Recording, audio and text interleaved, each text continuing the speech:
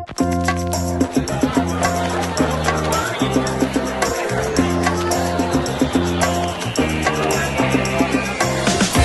and welcome to the GrowVC, Everyone Funding Startups podcast. I'm your host, Brett Bivens. Thanks for joining us today. With us on the show is Markus Lampinen, the COO of Grow VC and the former host of this show. So great to have you back on, Markus.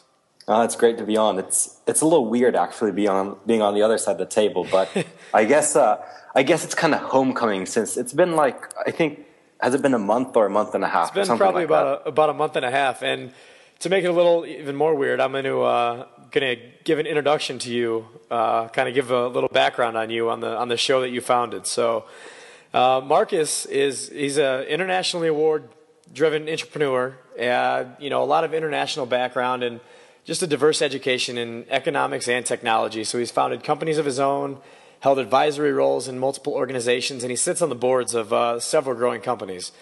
Right now, Markus manages the global operations for Grow VC, and he's involved in really all levels of Grow VC's activity. So really, I mean, who better to have on the podcast to discuss, crowdfunding and entrepreneurship than Markus? So as the year wraps up, what I wanted to do was give the listeners both a review of the crowdfunding market and a look ahead to what's in store for both crowdfunding and for Grow VC in the near future. So if that sounds good with you, Markus, we'll just jump right in. That sounds great. One thing actually before we begin, because I realized that we haven't been on the podcast at the same time, so we haven't had a chance to properly introduce you either.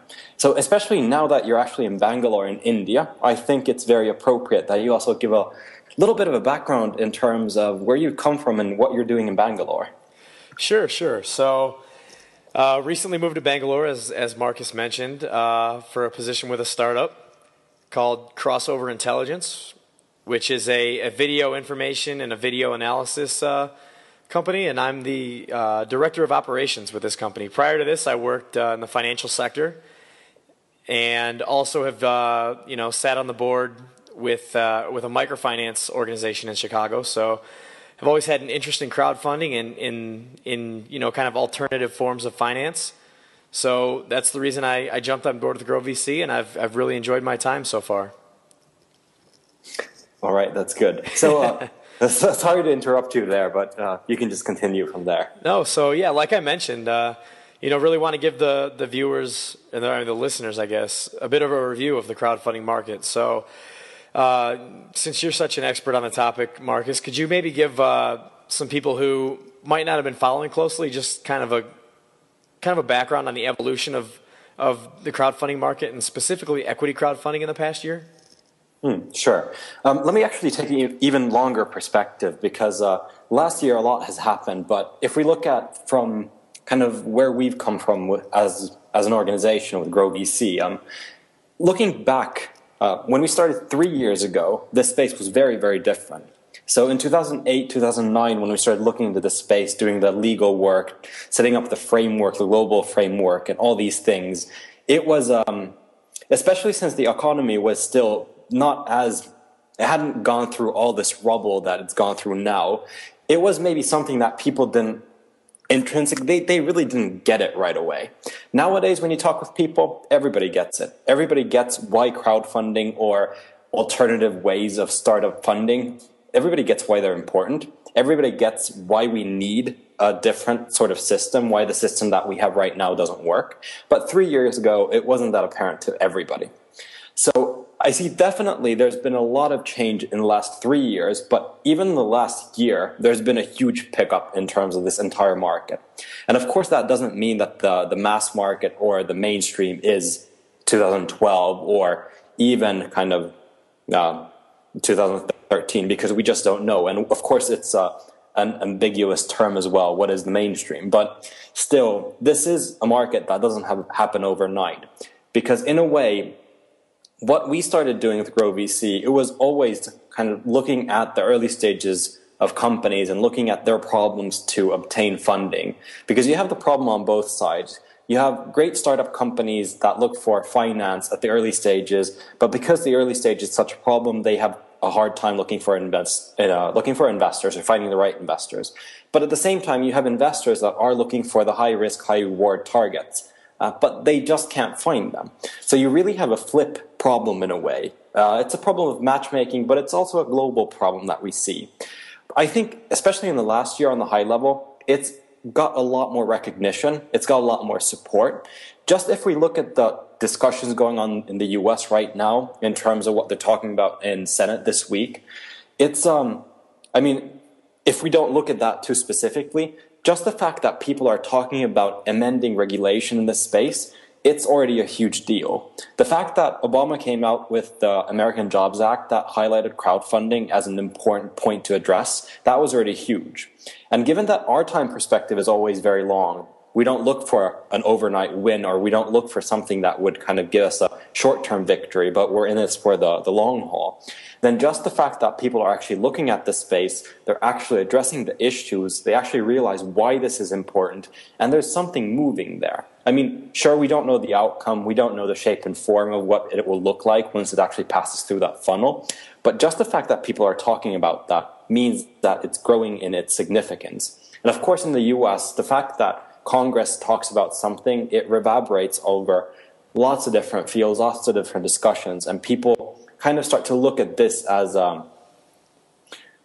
interesting new field, not just in terms of the entrepreneurs. Of course, there's been lots of activity in terms of new companies emerging or looking into this space or something in the ambiguous space of crowdfunding, but also from the other point of view in terms of investors looking for alternative ways to participate in deals. So I think there's definitely been a growing awareness in terms of this space, but just the fact that it moves slowly, I think that's also a beneficial thing because, I mean, obviously, if it moved very quickly, that'd be great for us as well, that's fine. But just the fact that it's moving forward, I think that's the most important point. Okay, that's a little bit of a babble. Is that what you're looking for? No, absolutely. I think that was great, and that was a great overview of kind of the history behind it. Because I know that a lot of people didn't really have much of much knowledge of the space, even at the beginning of this year, like you said. So the fact that the United States government has been working on things to try to push things through, and they've been I guess investing in investing in crowdfunding. So.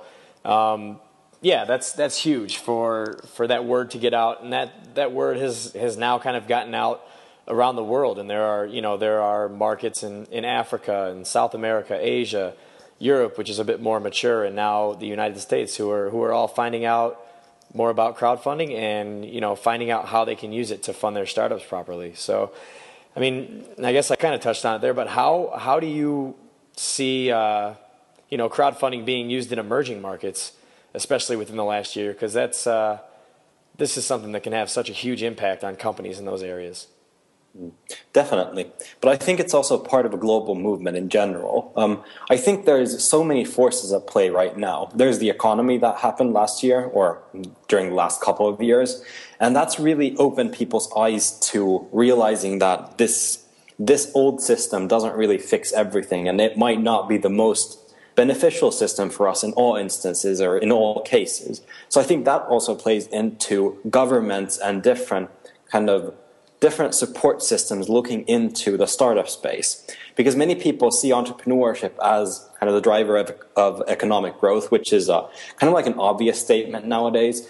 But I think really on a global level, lots of governments, lots of different actors have started putting a lot of more emphasis on entrepreneurship.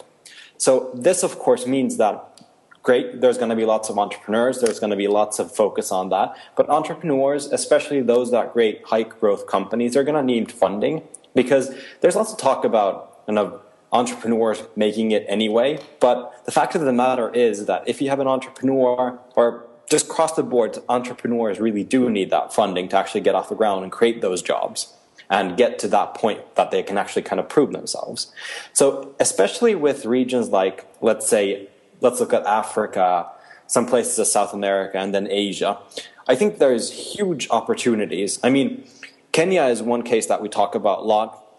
We have one person from our own team, Mattia Mandela, who's there. He's definitely been a great person on the ground. He's kind of put us in touch with the pulse in the market there.